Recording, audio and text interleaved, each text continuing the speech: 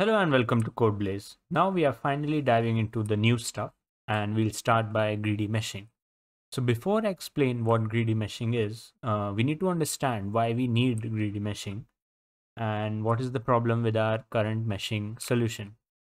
So in our current chunk class, I just started a log statement that prints out the final vertex count after the mesh has been generated.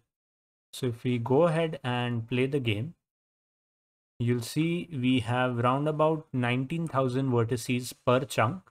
Now this number can be way lower if we use greedy meshing. So especially on mobile devices, you'll see the benefits more apparently. Since like a PC can handle this amount of vertices pretty easily, but if you want to target mobile devices, and anyway, we can get the same result with lower, so it's just better in that regards. One thing to make note of is the startup time. So we'll be relatively comparing this with the greedy method. So I'll just change my chunk to the greedy one. Basically, this chunk uses greedy meshing. And if we just go ahead and play, right. So you can see we get the same result, and the vertex count, if you take a look at here, it's around 2,500 on average. So it's like actually 10% of the previous one. So we save a huge amount of memory here per chunk, and it is more optimized for mobile devices especially. And if you see the startup time, right, it's pretty much the same. So there is no additional performance cost we have here. So it's pretty much the same as Naive meshing. The benefits are just lower memory, lower vertex count. So it's more optimized. Right. And what greedy meshing is actually doing, so if you take a look, I purposely have set up UVs in such a way that it scales to the face size. So if you can see, this whole thing is one face, then we have some faces which are bigger here, lengthwise or breadthwise. So greedy meshing is just merging the faces wherever possible, so that way it can reduce the vertex count.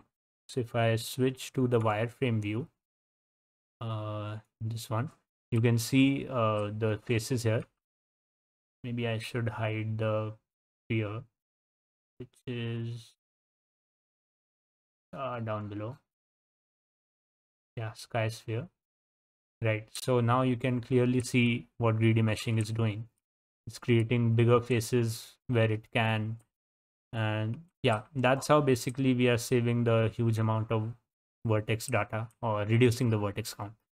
So this is what we'll be looking at today, and I'll be going over the explanation on how this is achieved, and then we'll start with the implementation. So this animation here explains greedy meshing pretty nicely, and I had to use the Wayback Machine to actually find it again. So in greedy meshing, we basically work with slices of the chunk, and what I mean by slices is like if you consider this image, and if you just consider top faces of the chunk that form a particular slice, and for any given slice we will create a mask. So if you just take out this whole area except the transparent part, that would be the mask, and then we start merging the mask wherever it's possible. So basically we'll iterate through all the slices in all the three directions, and then we'll create the masks and we'll merge the masks wherever it's possible. So one thing to keep in mind is slices exist between two adjacent blocks. So we won't be actually iterating over the blocks per se, but over the, we'll be working in between them. So this will be more clear once I show you the implementation. And if this my explanation doesn't click with you, I'll have some great articles linked down below which explain greedy meshing in a bit more detail or in a better language, as I say. And yeah, we can now get started with the implementation. So I have created a new class called greedy chunk based on actor. And this is going to be pretty much same as our existing chunk class. So we have our forward declarations here, and this time we don't need the direction declaration. And one thing you notice is I'm including another header file, which is the chunk mesh data. So I have created a separate struct to store the mesh data arrays. That way I don't have to declare them again and again. So yeah, I just have a use struct for that. Next, we have a internal struct for mask. So as I said, for each slice, we'll be creating a mask, and each mask value will represent the block type and the face direction or the normal direction.